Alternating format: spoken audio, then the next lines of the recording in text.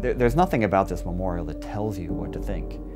It doesn't instruct you. It allows you to open your mind if you're willing, which is one of the reasons why it's so rich and so powerful. This was not necessarily a memorial that was supposed to glorify the war, but had that much more one person at a time to heal them. It doesn't matter the age, the time period, whether or not someone's a veteran or not, to be moved by the 59,000 names that are placed on that wall and the way that they're placed. The chronological order really points to the scale and magnitude of the disaster and calls question to war in general and why we engage in these horrific activities. The way veterans were treated was the reason we built the memorial. There was indifference, disdain, contempt. There was this idea that you were either stupid or a loser or you were too dumb to get out of it. There was anything but honor and recognition.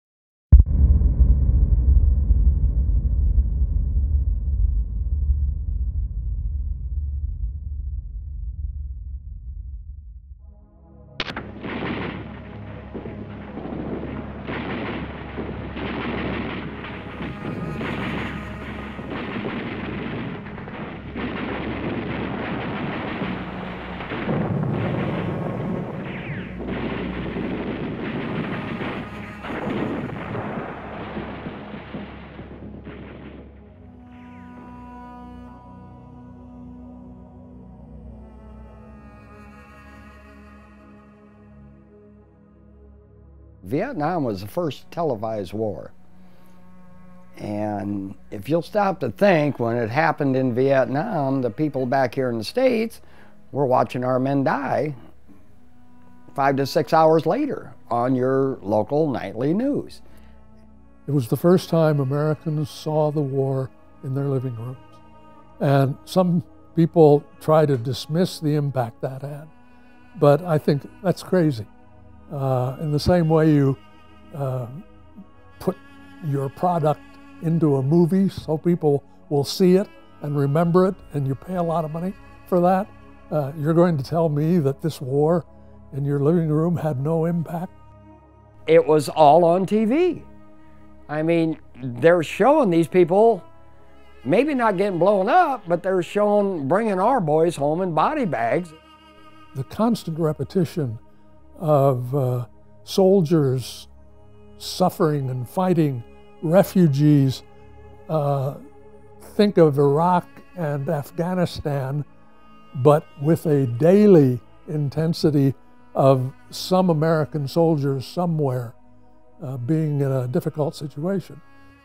I just know that what I saw on television was not pleasant, and as a small child, we want to have the opportunity to be children, and that war and what we saw on TV in those conflicts took away a little bit of that innocence. Some of the media that I saw, Time magazine for instance, was way off base, and those people weren't out where I was. Even though they reported on it at least once, they weren't there. Other media that I saw, what I saw, was fairly honest, and unfortunately, honest was not what people wanted to see or not what people wanted at the time. And as a televised war, it just showed a lot of the mistakes. The war helped to help public opinion to grow. I think the public opinion started ahead of the TV scenes but the television reinforced, what are we doing there? How can we do this to our young men? Although, unfortunately, Vietnam veterans were sorely mistreated when they came home in many cases.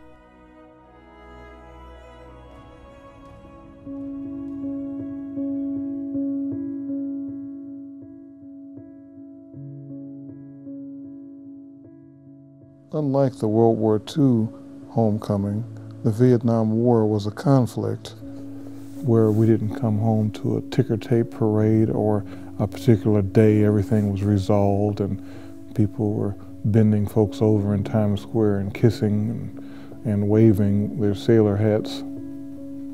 That kind of event did not take place. In my early years, they seemed to be, kind of these mini heroes that were, sprinkled around the world. And by the time I was in high school, they seemed not to be heroes any longer. And I just didn't think that was fair.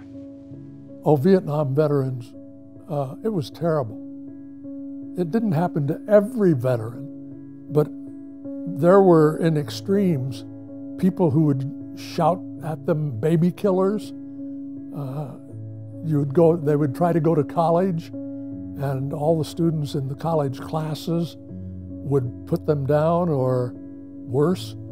Well, here in town in South Bend, it wasn't all that bad. I mean, I came home, I was okay with that, but when we landed in San Francisco, there was a lot of people protesting us. We would go outside and they would actually call us names, and they had their place cards and all that stuff. But they would actually spit, not towards us, they would spit off to the side but look at us, but they didn't have the guts to come up and even talk to us. They knew better.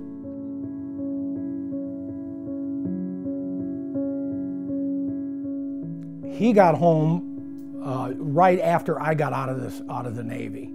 And he went from jungle to living room in less than 4 days. So I mean, he was nervous and skittish, and he didn't sleep much, and he didn't talk much, and he was like, until he got used to being out of the jungle and out of combat. Unlike the sailors like in the Marine guys in World War II, they came home on ships. It took them 2 weeks or better to get home, and sometimes a month, where they had this time to decompress. The Vietnam guys didn't have that. They took them out of the jungle, put them on a helicopter, took them to the air base. 3 days later. Yeah, the portrayal of the American soldier obviously was, not good. And we felt that even over there, because we got the feedback, and it's like, I think we learned to believe it to some degree. I don't think we did, I know we did, even still. When I first came back from Vietnam, I got out off the plane and everything in California and went through the checkout, the whole 9 yards of getting out of the area. When I left the Oakland Army Air Terminal, I stepped outside the gate, and the first thing that happened, I got in a fight with 4 hippies. Called me baby killer and all this crap. Well, it's a good thing there was a police officer standing there when he did, because he arrested all 4 of them, and he told me, he said, it's a good thing this man didn't get a hold of all of you, he said, because he would have killed every one of you. I mean, that was 18 hours after I'd left the foxhole. Actually, my experience in my hometown, the irony of it is that I was a bad person when I was in the service, because in Vietnam I fell in love with a Vietnamese who had 2 children. I went back 6 months later as a civilian, and I don't remember whether they got married the first year or not. Anyway, I didn't get all the paperwork done, so the next year I went back again and finally got all the paperwork done and brought my wife and 2 children back over. And I grew up in a small town not far from here, and I thought that's a good place to raise a family. And I got a teaching job there and basically got booed out of town friends that I went to high school with, friends that I went to school with, told me to get those effing gooks out of town. So after about a year, I moved back to Muncie because Muncie's more liberal.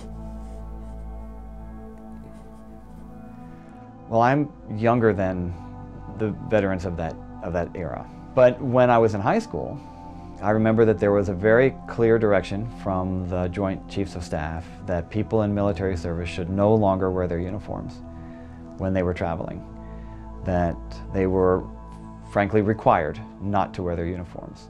And these folks in military service were kind of considered tools, thoughtless beings doing what they were told, and they shouldn't have been doing that. They should have been resisting somehow. So in any case, they had to kind of go undercover, and to generalize them was not fair, and to treat them poorly and cause them to kind of go into hiding was wrong. So that's really what I remember. Well, Vietnam, most people, most of the news, everybody, this is the only war we have ever lost. And as I said before, we didn't lose it on the battlefield, we lost it in the halls of Congress. And because they decided to stop at the 17th parallel, instead of going all the way up and doing the job that we were trained to do, they wouldn't let us do our job. So therefore, a lot of our boys came home and they thought we had disgraced our country. And that's not true.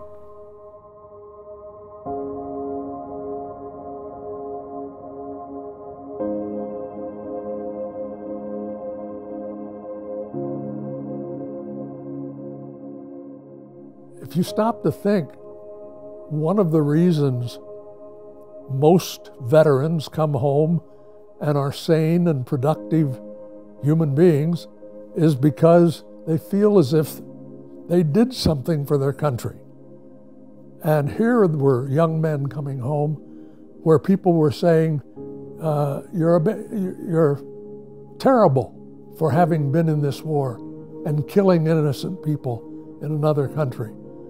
Instead of saying, thank you so much for helping to keep us free and alive.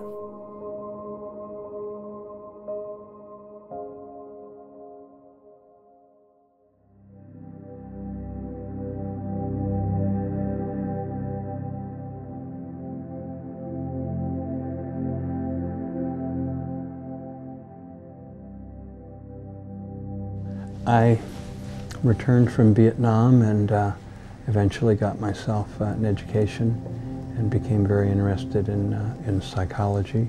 And I think in part it may have been due to some of my own experiences and my own sort of difficulties in readjusting from the war.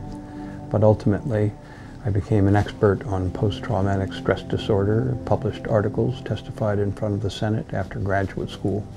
And that sort of led to the idea of a memorial as something tangible that would help the veterans to feel a little better about their service.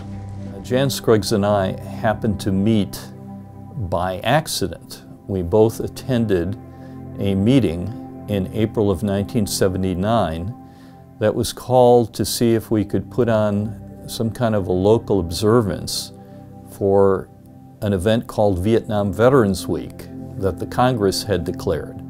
And we thought, you know, the purpose of the meeting was to see if we could get some publicity that would actually focus on the needs of veterans.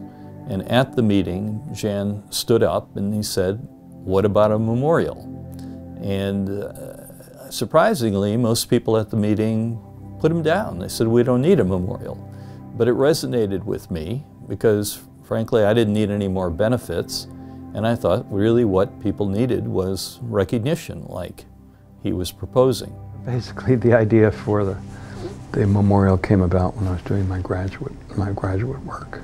But I did see the movie The Deer Hunter, and after seeing that movie, I did decide to actually do this myself, and became convinced that I could do this myself. But in fact, I couldn't. And we got became the effort of a lot of hands, and I get all the credit for it. I got into the project because, frankly, Jan retained me as a lawyer to incorporate the nonprofit corporation. And it was sort of a halfway deal. Half my time was paid and half my time I volunteered to do that work. And he asked me to be, it took 3 directors to set up a nonprofit corporation, and he asked me to be one of them. And frankly, he was a, sincere man, and I felt it was a noble project, and I was willing to help. It took a while, of course, for me, my personal circumstances, to allow me to even devote more time to it, but that was the genesis. I was kind of more of the front guy, and same thing now. I have other people doing the work requiring a great deal of intelligence. I just sort of explain the mission.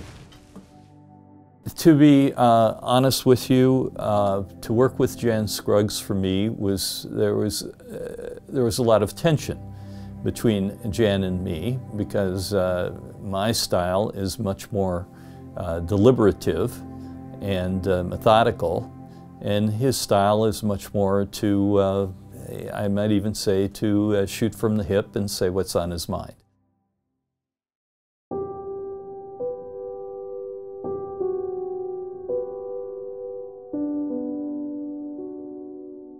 We had to have all the names from that war together at the same place to make this work. So this was I may never do anything else right in my life, but I knew this was going to work. Therapeutic landscapes, which have been discussed quite a bit in the last 10 or 15 years, was not something that was talked about then. The idea of a place healing, at least in thinking about public landscapes, was not an idea that was out there. This had to be done. The central element of the design would have to be the names, because that was my whole theory, was that by seeing these names, this would help the veterans to heal. It is a very graphic depiction of the price that our country paid in Vietnam, and of course, without a lot of questioning, they probably realized that most of the names on the wall are those of 19-year-old men, and which is not far from their own age. And so it gives a very, very sober reminder of the costs of citizenship, and what sacrifices people have to make.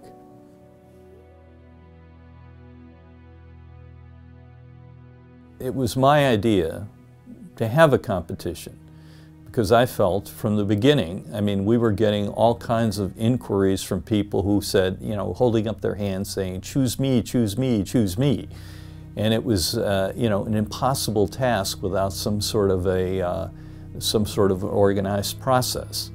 And, I felt maybe there's somebody out there in this world that was born to design this. And we made it.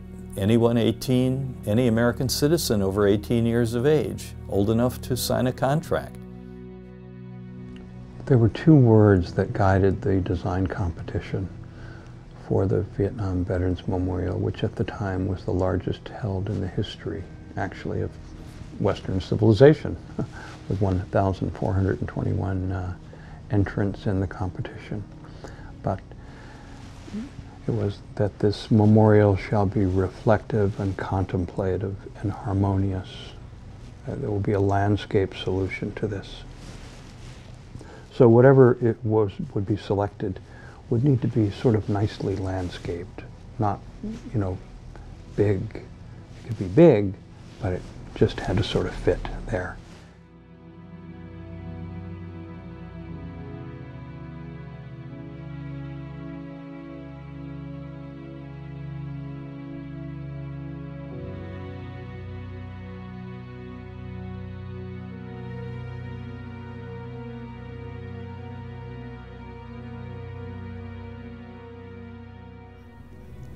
One of the things that's always astonished me is how this project got chosen out of over 1,400 entries. I'm constantly amazed at how that was possible. And of all the participants in the competition, hers probably most clearly met that. Didn't bother me at all that she was so young and that she was a student. I mean, the whole idea of the competition was to come up with a concept that could be developed and refined. In a very brilliant way, you know, the names are not alphabetical, they are chronological. But if you were in a battle on May 1st, 1968, the names of the casualties who did not survive that battle are right next to each other. So this allows you to really go back in time and by sort of confronting this event. Her design, her drawings, and her presentation was actually fairly weak.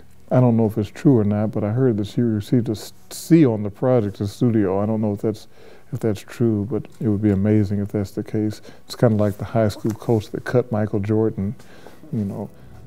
That kind of rift in the earth that she talks about, I thought that was so powerful, that idea of a rift in the earth and that sense of violence, of kind of a pushing down, that sheer action that compressed and pressed the earth like that and essentially tore it, with the idea that the granite was the facing, was the memory of that violence, you know, but still and quiet. I would probably say at the beginning, I was bewildered by it, because for one thing, I could not myself perceive the beauty of it with the polished black granite, and how the place itself is such a magical place when you're actually there on the spot. And at the beginning, reading her statement where she focused on the dead, I actually said to the jury, I think you've made a mistake, because we wanted a memorial to all who served, and you've chosen a memorial to the dead. I think Maya Lin was very fortunate. She was able to articulate a vision, and as the documentary, A Strong, Clear Vision, suggests, that's really what it's about, coming up with a strong conceptual statement. Many people talked about how dreamy those drawings were. But if you read then her statement, it was completely precise, it was completely rigorous, totally clear, and just every bit as imaginative as the drawings appeared. They were that precise.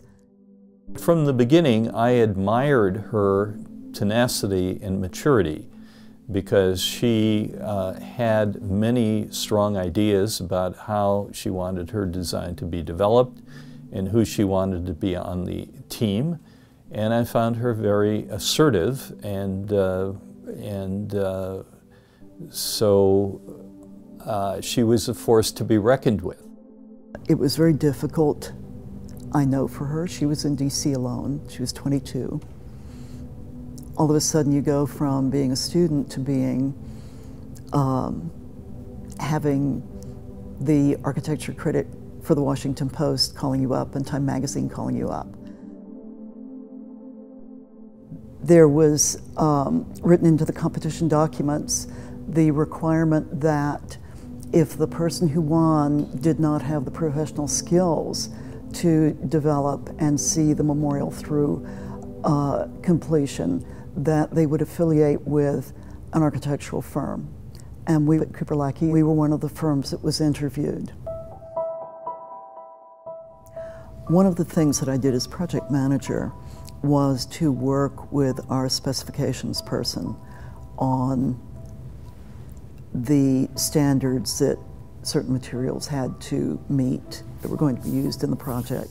The essence of the design was to have a highly reflected black granite, and that meant the grain had to be very fine.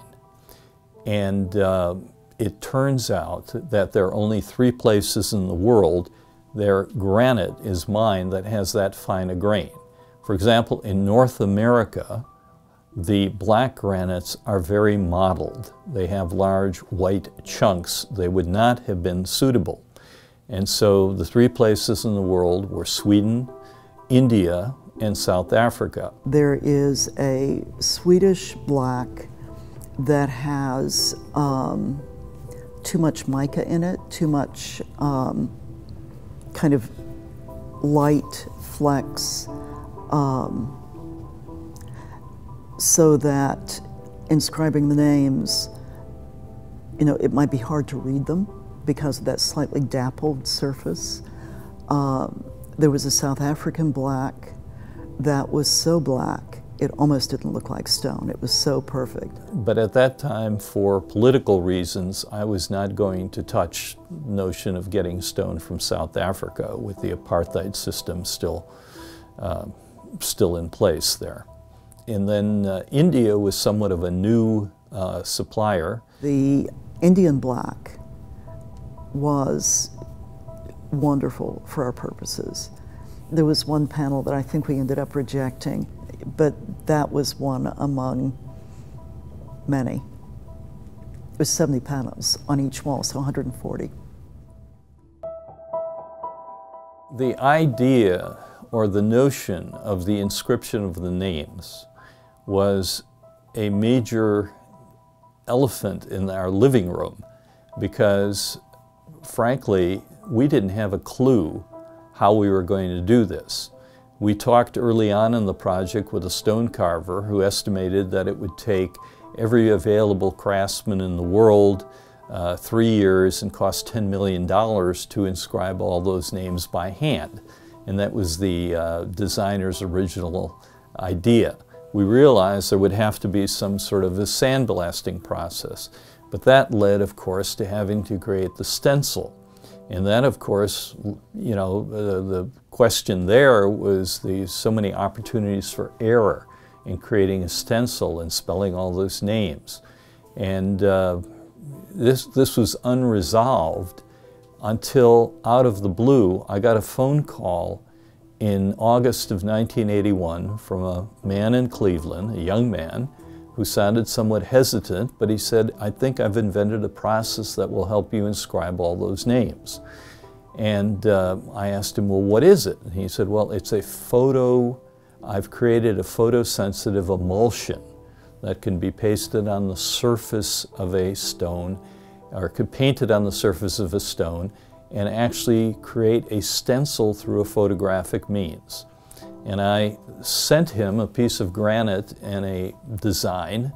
I forget what it was, and it came back a few days later perfectly inscribed. I did it again.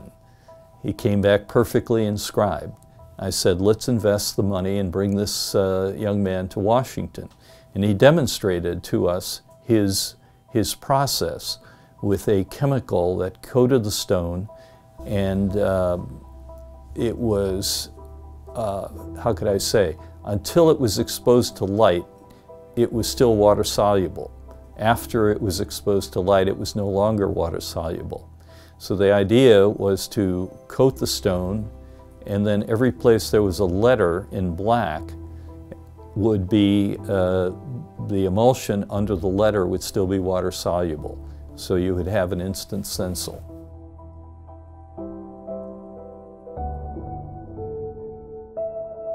The original design was described by Maya very simply with a couple of pastel renderings, and they were so abstract you could kind of make them anything you wanted them to be in your mind. When we built the model at Cooper Lecky, it was possible to begin to understand a little better what a real experience of that might have been like. This was before computer models existed, there was no virtual reality, it was not possible to kind of immerse yourself in a digital version of anything. or at least not that I knew of. So, so we were left with our imaginations. Putting together the names, which came Department of Defense tapes, and then getting those digitized, which in 1981 wasn't a common thing. But then to digitize that, and from that to develop something that you could use to transfer it to stone, could sandblast the stone, all of that were processes that had not been linked up before. I learned a lot during the process that was used to take Maya's concept and realize it, where realize really means make real. There was a summer where I spent the entire time just working with the artwork. The list of 5 names that didn't have a database management system smart enough to recognize when you ran over the width of the panel. So we were rearranging names and reading them, doing a little bit of spell checking, but names are hard to spell check. So in any case, you know, we did what we could. And I spent a whole summer doing this. And I remember that summer thinking, okay, I don't know how much of this reading death I can do, you know, every day, all day long, 5 days a week. And I remember thinking about, you know, not finishing the summer doing that, you know, doing something else, get a different job, try something else. But I knew that the memorial was meaningful, and I felt like it was important that someone do it. And I felt like I was the kind of person that was disciplined enough that I could. So I stuck with it. So most of the way up the east wall, my name appears. It's the name of a fellow in Chicago who would be 5 years older than me. And that was an unsettling reflection in the wall. Okay, I did take that day off.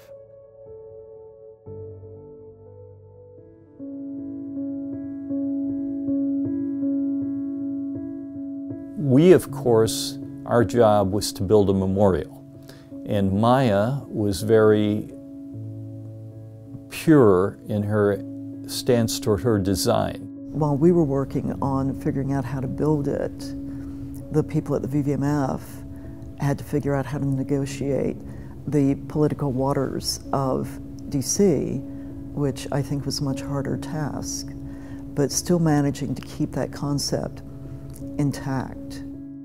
But ultimately, this became a little bit more than a dispute with a couple of newspaper articles. This became a dispute involving the entire United States Congress and the Secretary of the Interior refusing to give us a construction permit. So we had to make a deal. Regarding the integrity of Maya Lin's design, I fought to preserve that integrity throughout the entire process until we were given a flat-out ultimatum by the Secretary of the Interior that he would kill the project unless we compromised with the opponents. And that led to the idea that we would add a statue to the site. I mean, let's face it, this is a very unconventional memorial. So what do they want? They want a conventional memorial. So why don't we have a conventional memorial that would be attached to the unconventional memorial? And of course, our opponents saw the statue as a way to spite the wall, to make the wall is only into a backdrop for the statue and a base for the flagpole. And we were able to various reasonable methods to focus the flag and statue in an entry plaza and make sure that the original concept of the walls remained intact. But the statue that's next to the memorial itself with the flag, that was kind of a political peace offering. That was kind of an, okay, we'll have something old and traditional that shows the troops. And it works fine. I think it's important for it to be there. But that's not what commands the attention. What commands the attention is the vision of this one young architectural student who created something that I believe has been an important part of the healing process. Oftentimes when we do something very progressive in society, the reaction is to go in the other direction. And I believe that the World War II Memorial is a clear demonstration of that. Prior to the Myolin's design of the memorial, I think the memorial design was driven more by patriotism, and it was used as a vehicle to tell us how to think. I think that's what makes the Vietnam Memorial special. It is designed to encourage you to reflect, as opposed to using some kind of oversized device or some larger-than-life statue or some flag or eagle or something to evoke and tell me how I'm supposed to think. And that's why it was so controversial. If it became just a background element to the statue, then it would be kind of forgotten. It would be overlooked. And that would have been a shame. Not everybody gets abstract art. And not all abstract art is something that people can find meaningful. So the inclusion of the statue, the three servicemen statue as the first gesture, I think actually kind of humanized the experience for people. Where if they might have been able to walk by the wall, not recognizing that the names represented people, then the meaning of the memorial would have been significantly diminished or lost. Instead, there's at least a statue that says, no, these aren't just lists of words or symbols. These actually represent real people. There's the issue of the memorial being a V shape. And in 2020 hindsight, I felt that we really missed the boat on the public relations aspect, because even the prestigious architecture critics who liked the design would say that the walls met in a V shape. And again, but the walls met at a 130-degree angle, 135-degree angle, which is like that. And so it's not a V. There's no font with a V that wide. And it mostly should be called a chevron shape.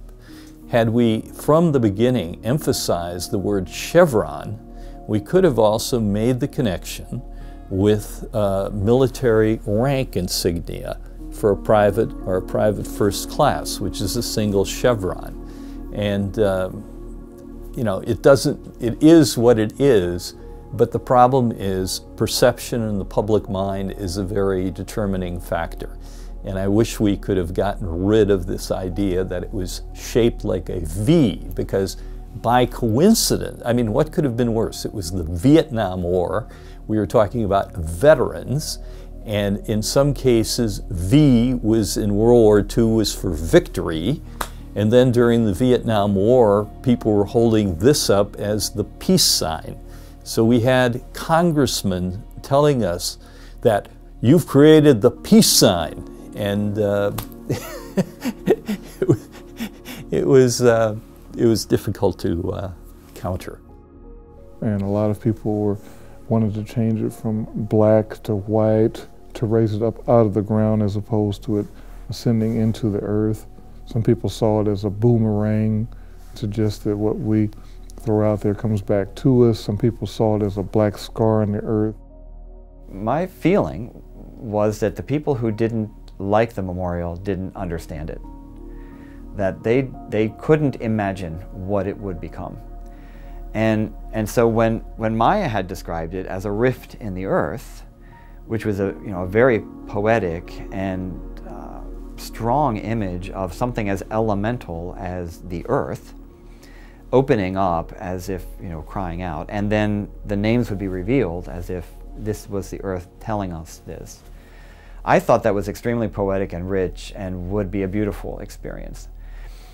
The people who didn't understand the memorial, or didn't like it if they did, called it a gash as opposed to a rift, and this whole notion of the black gash of shame was ridiculous. So you have the three soldiers.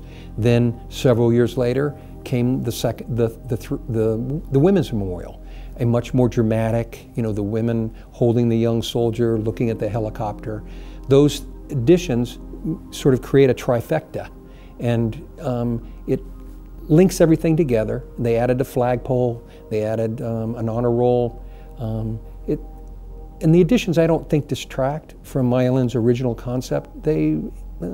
Some would say that they don't enhance. I think they enhance because it satisfies everyone's need to have a sort of the Iwo Jima type thing and the three soldiers and the Women's Memorial, plus you have this fabulous landscape, which sits very in the nice little undulating grassland right there, and you have this beautiful granite wall. It's pretty evocative. I had a heavy involvement with Vietnam veterans.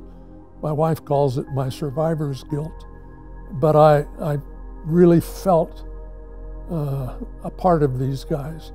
And in Washington, when the Vietnam Memorial was being discussed and debated, there were a lot of Vietnam vets, when they heard what the wall was going to be, that this young woman, a college student at Yale, had done the design.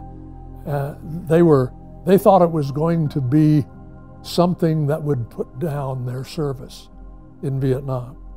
And so there was a lot of unhappiness by Vietnam vets until you saw it. I went to the Vietnam Memorial in D.C., and it was, when I first got out there, I thought, I hate this thing. Here we go. It's a black hole in the ground. I didn't even want to go. My wife kept egging me on, said she thought it'd be the best for me. So we finally went. Well, when we got out there, I still didn't want to see it. I got clear up beside it. And just as soon as I walked around the end of that thing, I mean, it reached out and grabbed me like a brother reached out and grabbed you. And I stayed right there with it. We stayed there for, I don't remember how many hours, left and turned around and come back again. And we was back there 3 times that day. And it, when you see the reflection of it and you see yourself in that, it puts you right in it. I can remember when I was there, when we were there, going back at 1 o'clock, 3 o'clock in the morning, it was like a magnet. It was amazing. There was just an attraction to that memorial. There was anything, unlike anything that we had seen before. Oh, it was a moving experience. It really was. At that time, there was a controversy going on. You know, there was a lot of people saying that they didn't like it because it looked like a big gash in the ground, and well, I suppose I could see their point in a way, but I think a lot of minds has been changed now, because it's you go down there to. I went back one more time a year later with my mother and an aunt and an uncle, and it still had the same feeling. I know the first time I saw it, it was extraordinary. I broke down. There were names there of soldiers that I knew, that I had been with in Vietnam, and you can go and you can trace and find the bodies on that beautiful granite that is polished. It's an extraordinary experience, maybe because of my own Vietnam experience, but I can't go near that memorial without choking up. And yet, it's not a put down. It's the furthest thing from it. My first visit to the wall was really an immensely emotional experience, and emotions were not something that I was really used to feeling at the time. But it was very, very, it was just like this pall of sadness that just, I mean, it was such a sobering place so quickly. And I did leave. I was there for the first time I was there was probably 93 or 94, and I was there for the Women's Memorial that's close by. And so the dedication of the Women's Memorial, but I went to the Vietnam Wall, and it was overpowering at first. And I didn't even try and find anybody's name. I have 6 people on the wall from my high school class of 139 people. And I have over 30 people from my OCS class.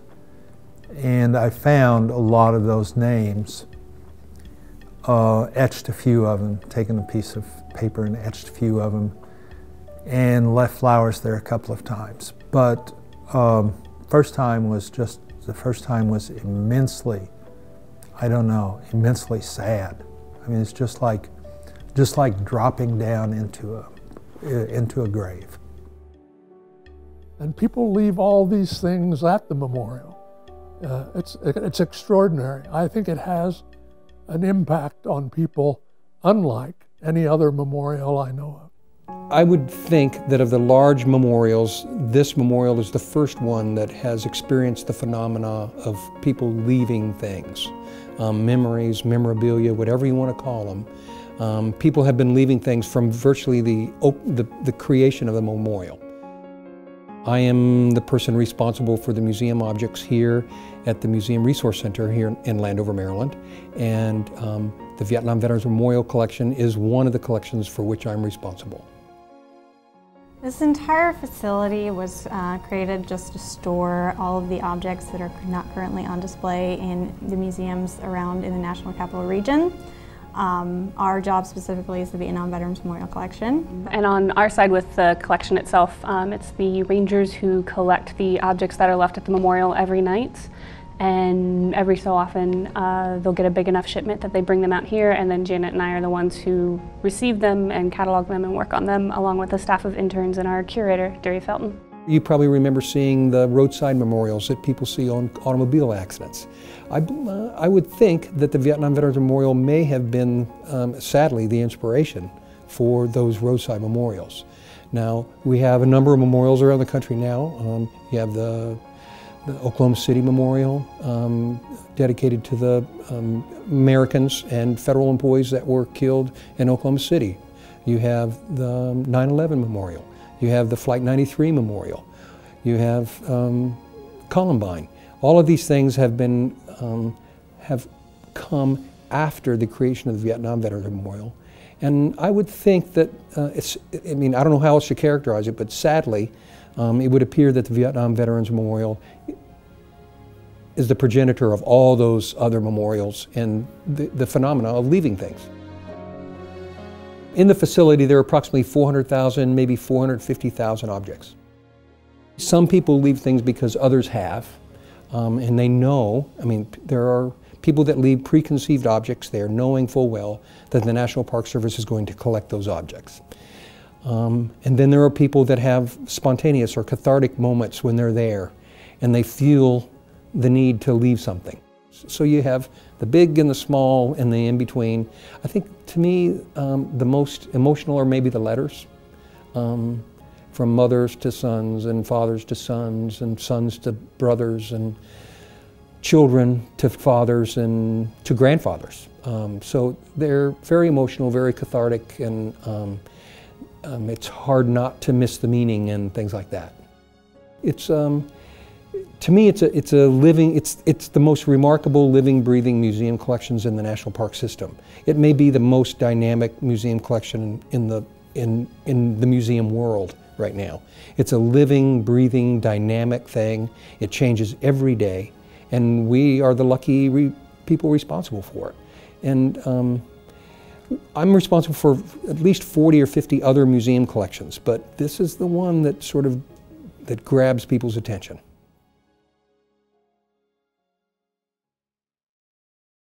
So many veterans were afraid that the memorial was going to be kind of an apology. And there was a lot of opposition. And I understood that. And I felt strongly. I didn't want to go there and see an apology. And fortunately, that's not what you see. You see a memorial of great humanity that honors the young men and women who were part of that war. Whatever you think of the war, they deserved to be honored by their country, and this memorial does honor them. That memorial in Washington is about people to me. My officer candidate roommate, Bobby Williams, is on it. Whenever I talk about the war, I do talks to classes and that sort of stuff. And I always start off with the etching from his place on the wall. Actually, he lasted 30 days in country and was shot in the Washoe Valley.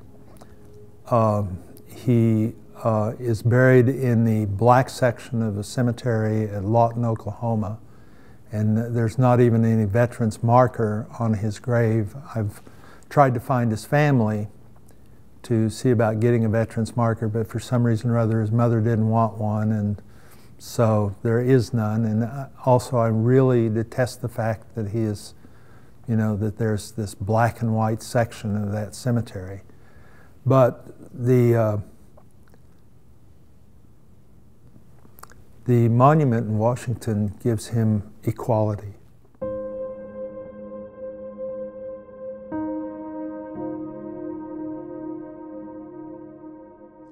I believe actually the actual granite itself, the polished granite, allows you to see your own reflection in there. And I think that makes things kind of real to you. You look at these names and you say, look, I'm 20 years old, and half of the people on this wall are 20 years old. So it has a big effect. I think the chronological nature of the names is a really big deal too. And the way it was designed, as you slowly walk down to it, and when it's finally kind of over your head, that's when you become very much immersed. A lot of people look to the wall as sort of a sacred place because it's where they can connect with their fallen comrades. They can say goodbye to that friend they never had a chance to say goodbye to. A family member can go there and remember that loved one in a special way. And this continues to happen over and over again, year after year. It's just amazing. If people can find a relationship to the memorial, then the list of names has a power that is inescapable. If it's their reflection, if it's their own name, if it happens to be the images of the human forms that are in the statue. All of those small and big things that saw it through to completion, with it being as faithful to the concept and the idea as possible, still amazes me that that could happen. This memorial reaches people where they least expect it. One of the names of the wall is the wall that heals. I think that's something that Jan Scruggs created when he began to see some of the writings that people would send to him or to the memorial. I think that people should be remembered. I'm not sure that you should glorify specific wars and specific events, but I do think that people should be remembered. People who went to war for their country and died because of that war. They need to be memorialized. They need to be remembered. And it's the names that are important. It's not, you know, the statues and the flag raising and, you know, all that sort of stuff. It's the names.